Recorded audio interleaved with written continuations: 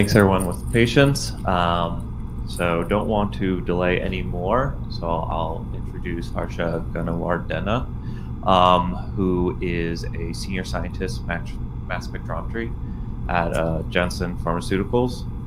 He'll be speaking about autonomous pipeline for characterization of biotherapeutics, integrating rapid analytics with rapid informatics. Okay, thanks, Alex. Good morning and welcome. And I would like to first thank the organizers for inviting me once again this year to present. And today I'll be describing the pipeline which integrates rapid analytics with rapid informatics.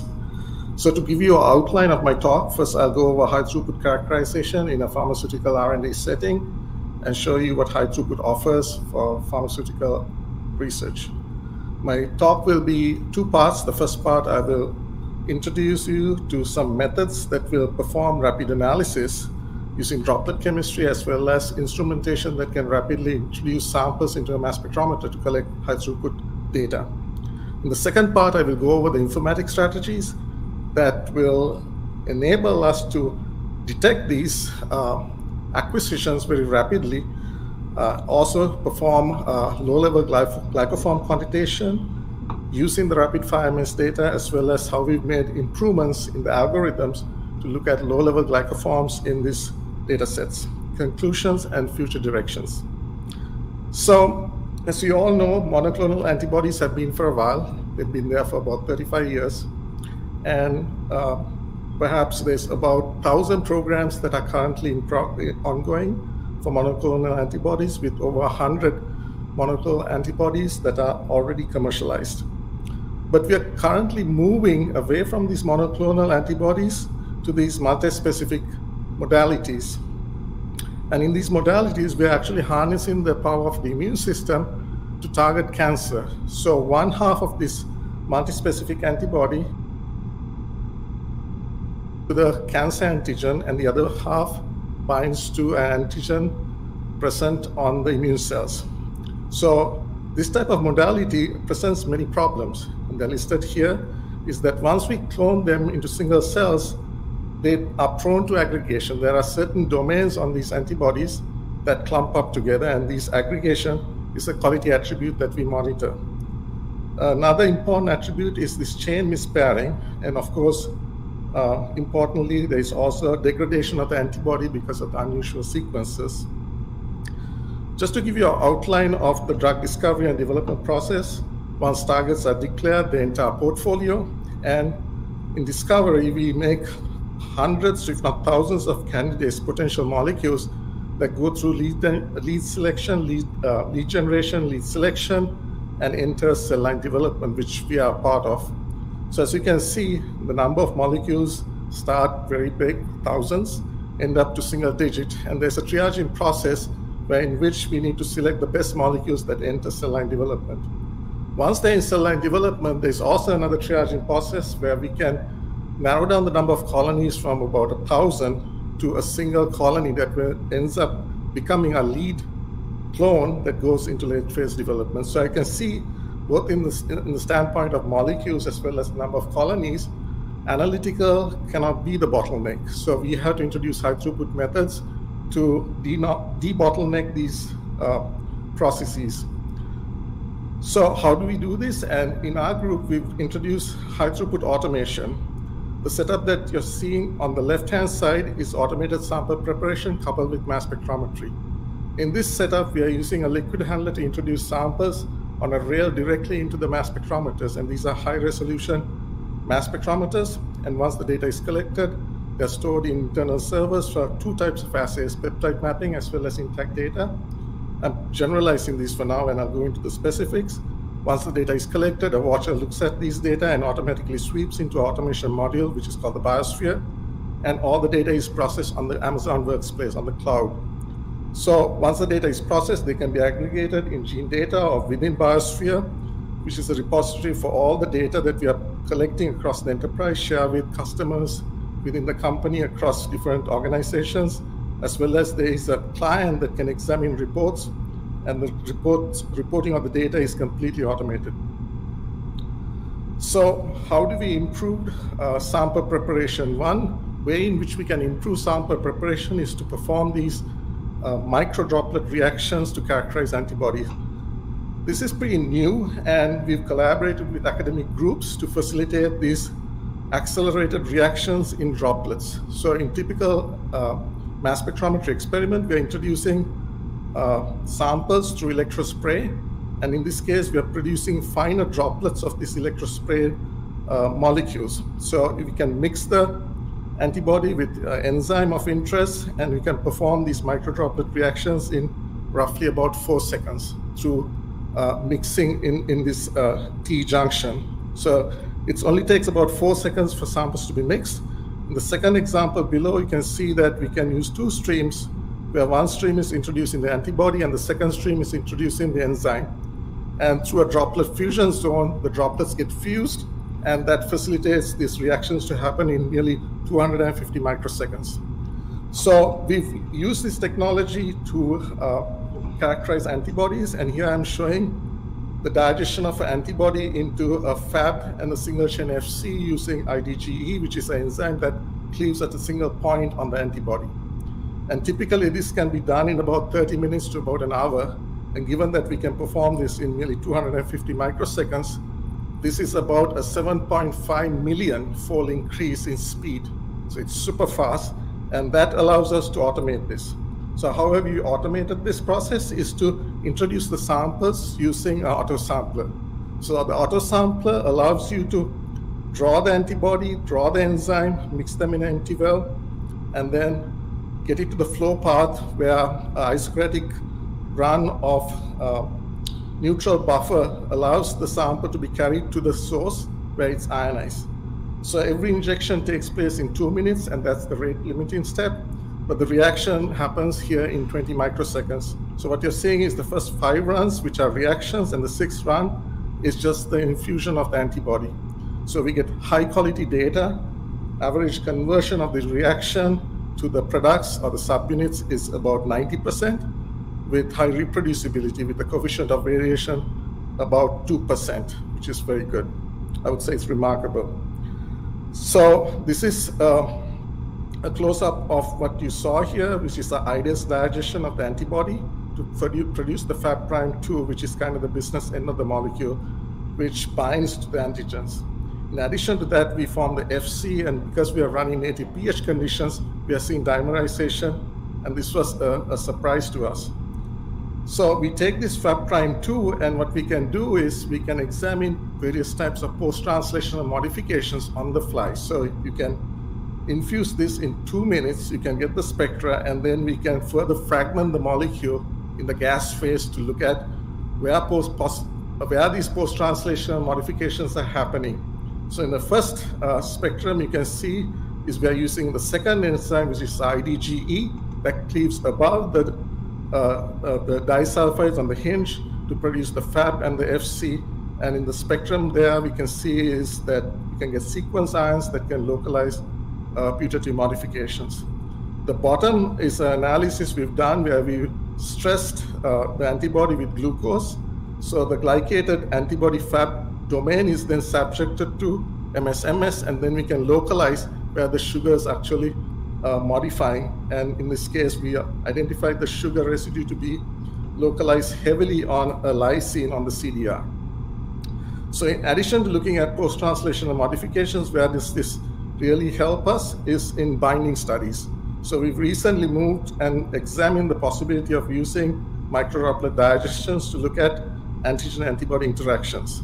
So in this case, you can see as we load the number of RSVF antigens, you can see that the spectrum becomes very complicated due to the heterogeneity of the glycans, as well as adjacent overlapping of the adjacent charge states of the unmodified form with the RSVF bound forms.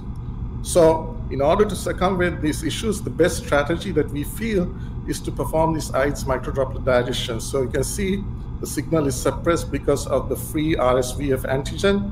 And at the bottom, you can see the deconvoluted spectrum with multiple glycoforms, as well as the bound and the unbound forms. But if you perform these microdroplet digestions, you can clearly see that these bound forms can be clearly resolved with no glycosylation attached to the signal. So automated data analysis pipeline. So we are using a RapidFire-mass workflow for characterizing biotherapeutics, and this is giving you a complete view of what the automation looks like. So you can see we start with the LIMS system, which registers the molecules, and we can pick them up to this automation module, which is tool, which prepares the samples using robotics.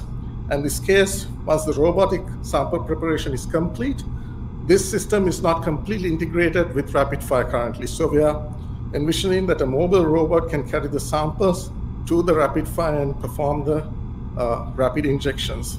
Once the data is collected, there are 4 work streams as listed here on the data server number 4, where we have intact mass, deglycosylated mass, reduced mass, and subunit mass analysis. So there are 4 different work streams which have built-in workflows in the Biosphere module that can pull the data based on the type of analysis you perform on the RapidFire, process everything on the cloud, and report it to the stakeholders. We can also aggregate the data within the Biosphere as well as gene data, which then completes the cycle because the LIMS has a way to tap into the data within gene data. So it's a complete end-to-end workflow where we can do these types of analysis. So what does the RapidFire do? I can just show you how the injection cycle works. So we have 3 valves. Actually, the 4th valve is the vacuum valve. Right behind this, you can't see. And then the sample plates put on the platform. And then onto the bottom left-hand side of this picture, you see the cartridges. So it's an intricate movement of valves. So in the first step, we aspirate the sample into the loop using a vacuum. And once the SIP senses the liquid, it changes the position of the valve to load the sample into the cartridge. So now pump 1 is an aqueous solvent that pushes the sample that's on the loop onto the cartridge. While that's happening, pump 3 is pushing liquid through, which is organic, into the mass spectrometer. And then we can do additional washers using pump 2, where that pump 2 solvent becomes in line with the cartridge to do additional washers to get rid of any type of salts. And then finally, we elute the trapped protein using high organic from pump 3 into the mass spectrometer, and we pretty much complete the cycle where the sample gets analyzed by the mass spectrometer. And then the final step is to re-equilibrate the cartridge for the second injection. So all this takes place in 12 to 25 seconds, depending on how you segment these different parts. We can also perform this really quickly, which is called RapidFire Blaze mode, where we can do the injection bypassing valve 3, valve 2, and the cartridge directly onto the mass spectrometer, and that takes about 2 seconds. Here is just a workflow from discovery all the way through cell line development, where different stages where we can use RapidFire. So in discovery, what we want is to evaluate the broad transfection pools to see whether we can get the optimum molecule that goes into cell line development. And in cell line development, there is a stage which is called the 96-D stage, where we can pick the best clones and triage clones, the top 24 clones that go into the bioreactors. So again, the data acquisition happens really fast, 96 samples in 20 minutes. I want you to remember the number. And then all the data is automatically swept and the analysis is completed in 30 minutes. So the entire workflow from acquisition to reporting is under 1 hour. And what you see on the right-hand side is further processing of the data on the heat map, which can be done outside of this workflow. So to give you more details on how we can look at chain mispairing is we can transfect different ratios of these chains in the bispecific process, where we can transfect them to CHOs, XP-CHOs, or any type of cell line. And then we look for the desired heterodimer, but most often we don't get we get the desired homodimer along with this undesired homodimeric species, sometimes both homodimers or just one homodimer, half-mers, fragments, aggregates, and so on. But in this case, we want to show how RapidFire can be used to look at ratios between homodimer and heterodimer. We can see that on the bottom spectrum is the raw spectrum. We can see the homodimer to as low as 10% all the way up to 50%. So there's a linear response, and it's pretty much good to quantify anything above 10% all the way to 50%. So how do we use this in cell line development is that we don't have many molecules now. We have a single molecule that's transfected into a host cell, which is a CHO. And then once we expand the cells into number of colonies in the 96 deep well stage or the 24 deep well stage, not only do we look for high producing cells based on the titer, we also look for product quality. In this case, again, looking for chain mispairing and looking for the possibility of seeing these homodimers, half-mers, aggregates, and so on. So this can be done really fast. And what I'm showing here is a case study where we looked at the 96 deep well plates for product quality.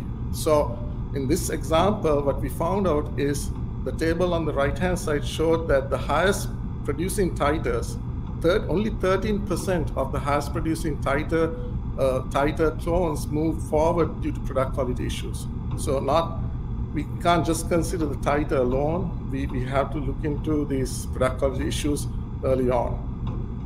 Informatics. So I will go through some of the strategies that we've taken to improve the informatics in order to look at these high throughput data. So here what you're saying is 96 well plate analyzed in 20 minutes. So each of these spikes that you see here is an acquisition, and this happens in 20 minutes. So the x-axis is time.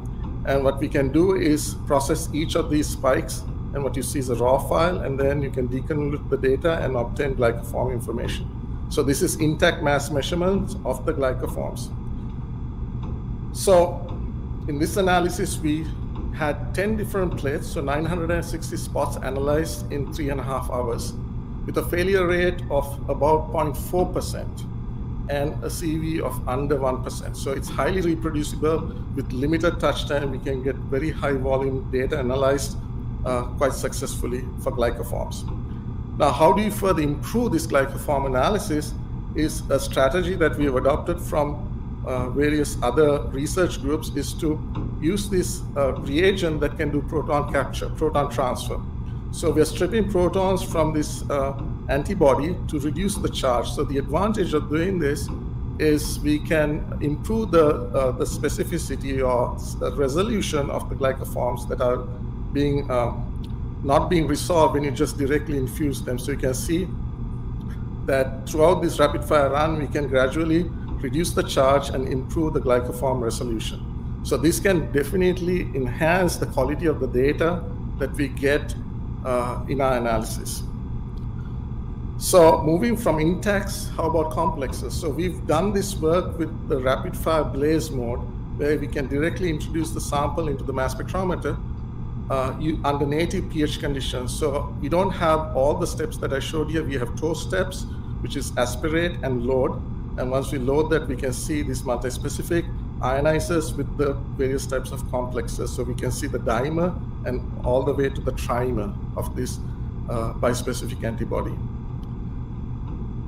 The informatics strategies right now that's available for this type of analysis is shown in this diagram, where we have the 96 well plate that's mapped, and what we produce is a mega file which is called sequence 1, and there is automated script that splits the file into smaller files, which are then used for the analysis. So how do we associate molecular information to allow Biosphere to process them independently is using this metadata file that's shown on the bottom. So that encodes all the molecular information, may it be different colonies or may it be different molecules with different sequences. That information is also stripped into this automation module. And the molecular information also has whether the analysis was done under reduced conditions or whether they were done under native intact masses of these antibodies. The diagram to your right, you see gene data, which registers these molecules. And not only does it assemble the molecule to its target protein, it can also look for potential impurities where it automatically mispairs and does all the permutations to get all these permutated masses of these chains. And a Python script automatically moves this information into the automation module to match any particular mass that we identify through this analysis.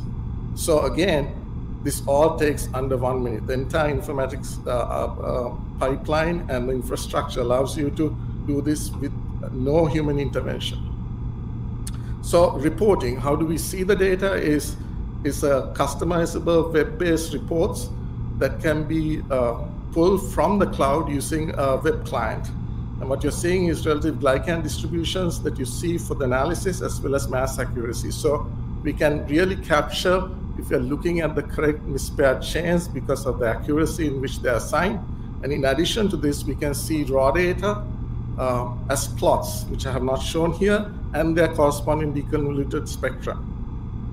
Another feature of this pipeline is we can do advanced querying capabilities using metadata attributes. So this is very much useful because we have about 15 different instruments in our lab, and depending on where the analysis happened, it's very difficult to trace it. So we can search them by instrument, we can search them by molecule, we can search data that's on the cloud using other attributes such as the stage in which it was analyzed, and also compare the same molecule probably using different constructs across different programs.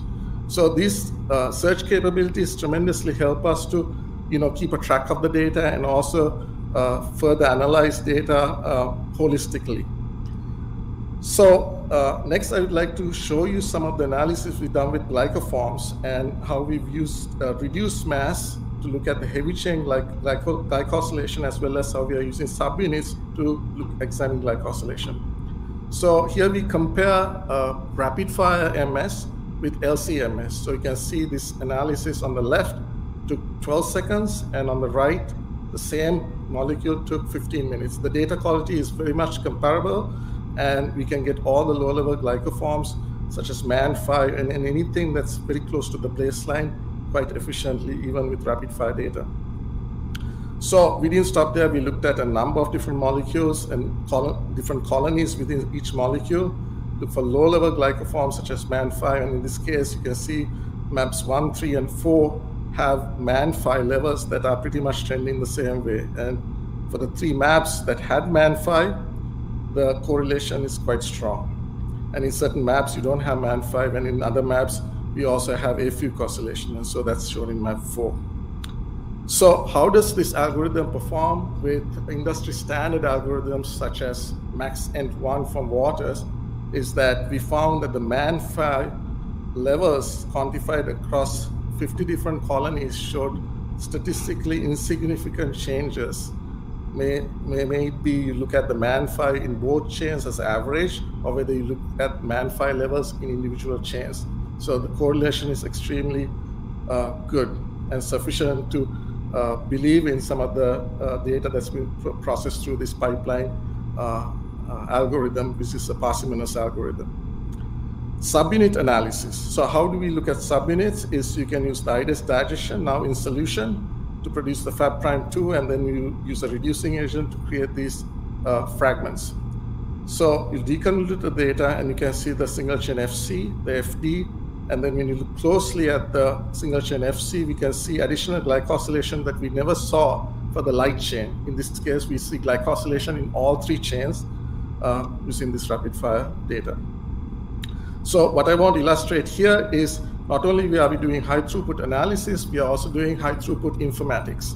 So in A, if you do LC, it takes 8 hours. And if you do RapidFire-MS, you can shorten the time, but the analysis is long. But if you combine automation, it is done in less than 1 hour. So finally, I would like to close this talk, because we are slightly running over time, is to see how we've improved on the algorithms. And here we are showing is a process in which we use charge envelope filtering, where forward mapping is traditionally used to map masses to match charges, where you have direct control of the charge state distribution in electrospray data. Protein matrix have taken another approach, is to do backward mapping, where you take the mass to charges and map masses. And this helps you to include isotope spacings as well as other delta masses, which we call local peak attributes.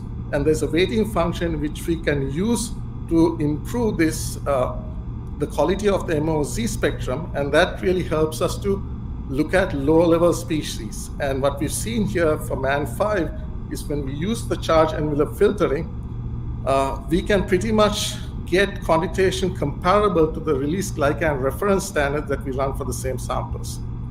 So we've further extended these techniques with stable isotope labeling and looking at quantitation and comparing across RapidFire and LC-MS and looking for ratios that we observe with target ratios. And what we find here is a way to calibrate the data quite efficiently and examine ways in which we can assign true quantitative values to our data. So since I'm running really short of time, I would like to make the conclusions by saying microdroplet reactions, ultra-fast digestions really help in rapid characterization of multi-attributed antibodies. RapidFire has allowed us to do this analysis for high volume operations in our pipeline. And Biosphere is a platform in which we can automatically export results, aggregate data, and provides advanced querying capabilities. And the key is the analysis is fully automated, and we can monitor quality attributes, 96 samples in 10 minutes. I'd like to acknowledge folks at Janssen, our collaborators, and thank you once again for your patience and attention, and I'll be happy to take any questions. Thank you. Thank you, Harsha. We have a few minutes. If anyone has any questions, please feel free to, again, come up to the mic.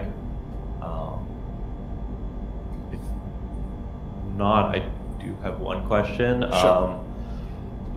Due to your technique pushing the high throughput nature, one of the things that crossed my mind was there any potential for cross-contamination as you're injecting multiple samples in very short intervals, either in the electrospray chamber or in the autosampler? If there was any sort of initial indication of that, maybe what steps were taken to ensure that? Yeah, sure. That's a good question. So we did look at RapidFire because it has the same zipper sipping multiple samples very rapidly. We looked at and evaluated carryover, and we see very minimal carryover to make a difference in the deconvolution. We also injected blanks in between to look for carryover, and when we do that, you know, the carryover is almost non-existent. So yeah, we did.